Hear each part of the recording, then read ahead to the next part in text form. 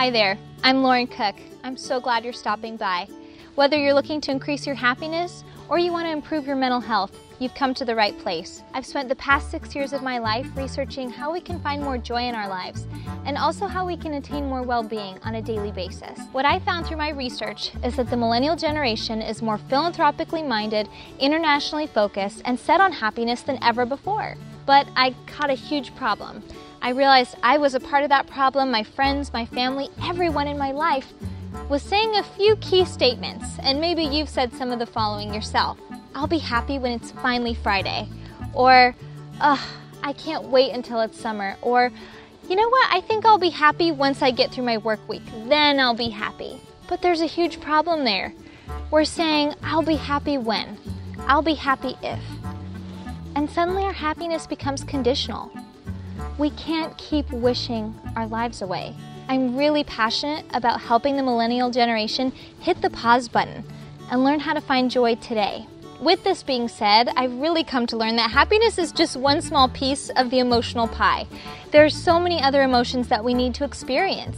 Joy, sadness, disappointment, frustration, these are all healthy human emotions that make us that much more of a whole and authentic person. Mental health is a conversation that we really need to start having, not only with college students, middle schoolers, high schoolers, but really people of all ages. I also want people to know that you're enough just as you are.